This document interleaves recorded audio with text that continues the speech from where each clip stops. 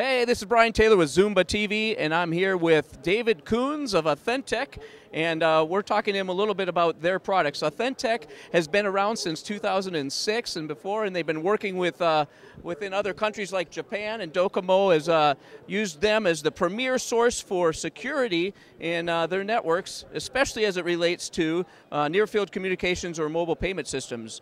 So I'm going to talk to David here. He's going to tell you a little bit about their products. There's 3 products here he wants to talk to you about. We'll just move from one to the other, starting with their VPN system. This is the box that goes in their back room, and it hooks the VPN securely into your corporate network. Dave, can you tell us a little bit about this? Yeah, well, as a company, we specialize in security-related software and hardware, intellectual property licensing. Sure. And this is a VPN client which is licensed by the manufacturers of Android devices, and it's going into Motorola and LG products. And This is mainly for Android? yes, it is. Okay. And we also license for other aspects of the VPN link, including back in the network. But specifically today, we're here to talk about the mobile devices.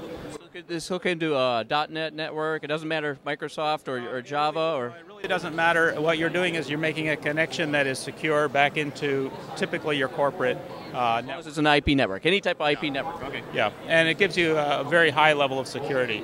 And what we're doing here is also talking about our fingerprint sensors. So we manufacture the actual sensors, and in the case of VPN, we can use the fingerprint sensor on the phone to very quickly and conveniently activate the VPN link, and so you have the security and convenience. Great. So this system is actually built to already work with your fingerprint system.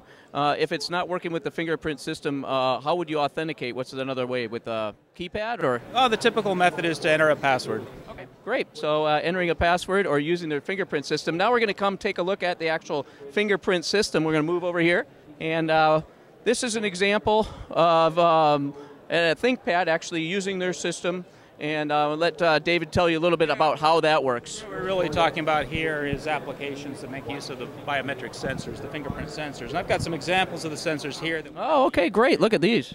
So this You actually manufacture these and engineer them. Okay. So we design the silicon, and we package these sensors and sell them, and we support. Look how small that is. What does it look like on the other side? The other side is like a typical integrated circuit that you then solder down onto a board or a flex circuit. Oh, perfect. Okay. These sensors then would be in laptops, would be in mobile phones, and you can sort of see the evolution as we go from that device to. Here, let's see if we can hold this right up here. Will it fall if I hold it up here? Yeah, I can take them one by one. I mean, Okay. you can sort of see Look how that small you're those are. looking Great. at very cosmetically appealing packages. This is just a connection portion, so what you would see on the device is just that glossy black surface. And then That's what I have in my HP right there. and they're becoming extremely small, so ultimately we get to a product that's so tiny that you can hardly even find it. You have to. You were showing me you have one of these on a phone as well. Yes.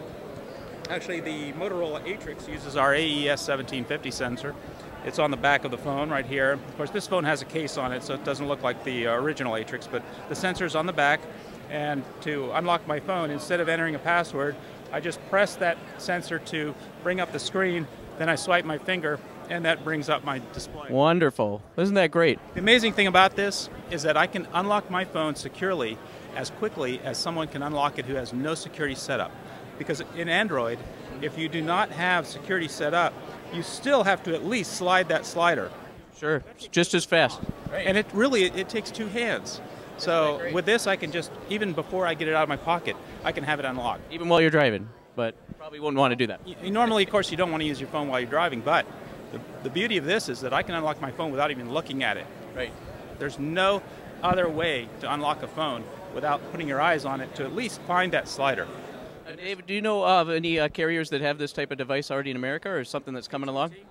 AT&T does? Carries the Motorola Atrix phone. Oh, that's great. So you can get it right here in America with AT&T. Actually, worldwide.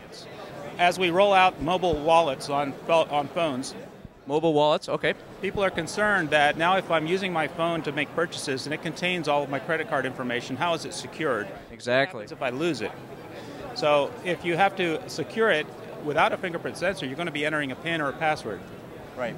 That's pretty cumbersome. I mean, how would you like to have to pull out a credit card and have to enter a password on it to make a purchase? Nobody would want to do that. Exactly. So every time you do it, now all you have to do is use your fingerprint, like you just showed it. Just like unlocking the phone, but now I assign a finger to be my purchase action. Okay. So one finger might unlock. Oh, the so it's phone. not just unlocking it; it's actually the action that you Directly use to the purchase to make the application open. And you guys actually work with companies to develop that may develop the software side of that too. That's right. So with this phone that's set up, I swipe my finger, and it goes straight to the unlocks the mobile wallet application, which is ready to make a purchase. And there, I've made a purchase. And boom, just like Easy as that. That's great. Wow, Dave, that's so wonderful. I really appreciate you showing us all these great things. And what do you think of Zumba TV so far? Very professional. All right. Thank you, guys.